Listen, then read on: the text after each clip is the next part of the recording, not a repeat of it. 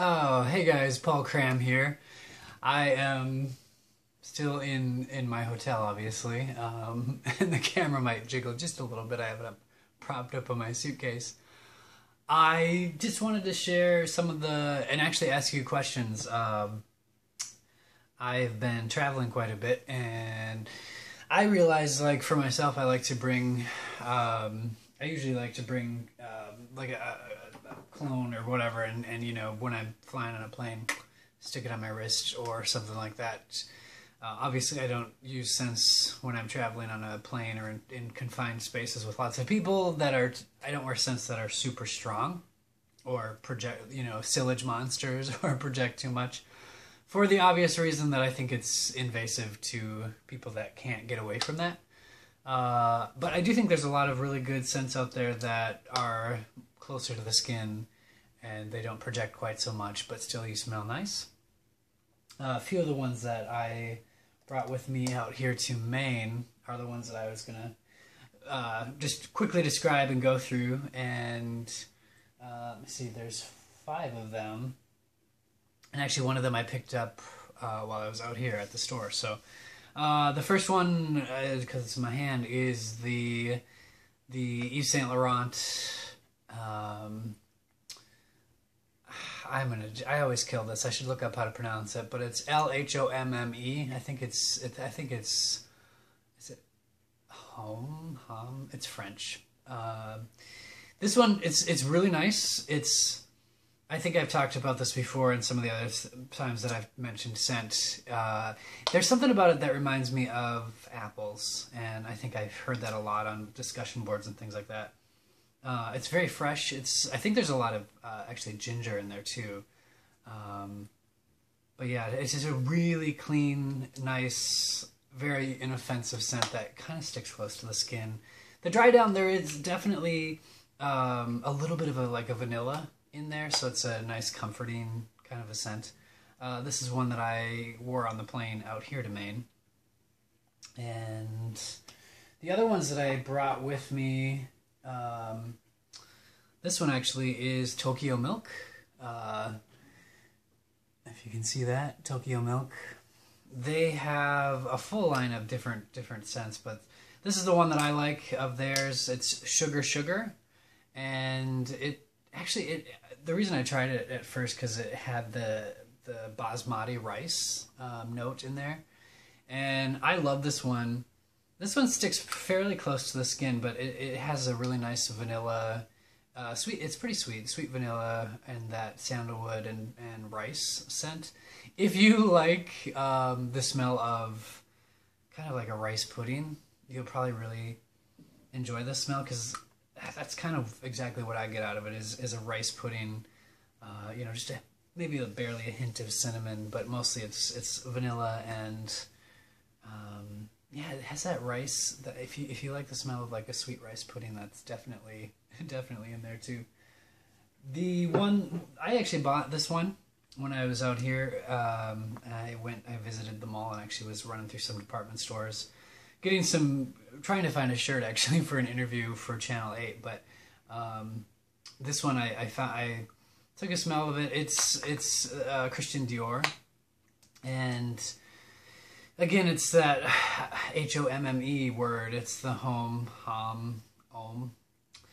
Basically, it's this one. This one I shouldn't say. This one it doesn't. This one I think out of all of them that I have here is not as close to the skin. This one actually projects a little bit.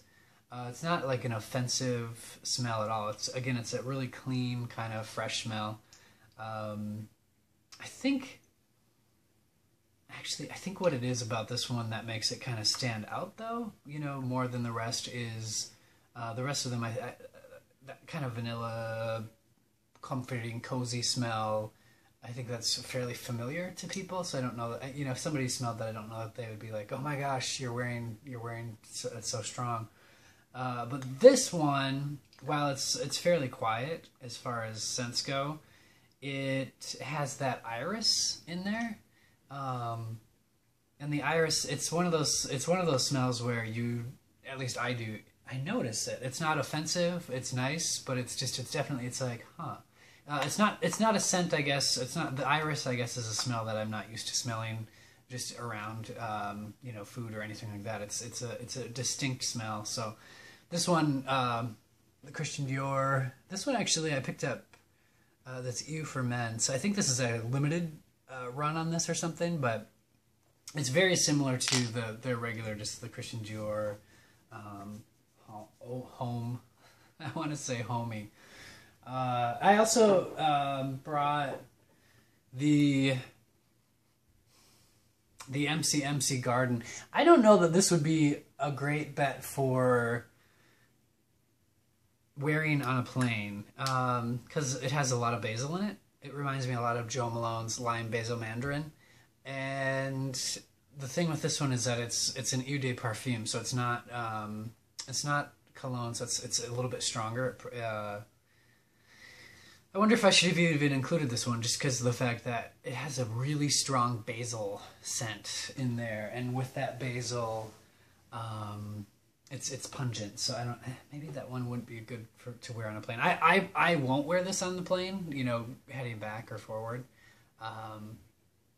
going back home, because it's I think it's a little too much for people. Lastly, this one. I think I've in looking around and hearing some fragrance reviews and things like that, I think this might react a little bit differently on different people. This is Prada Amber Pour Homie. Amber Pour Homie. That's what I want to say. On me, this is really light. It's not a strong scent at all. Yeah, this stays really close to my skin. It's not a projection monster. I do believe I have, again, like I said, I think I've read or heard that there are some people that wear that and they're like, oh yeah, this stands out. But I don't know. It might be a chemistry thing. On me, it stays pretty close to the skin. It's a really nice scent. Gosh, I almost wouldn't even classify this as like an Oriental.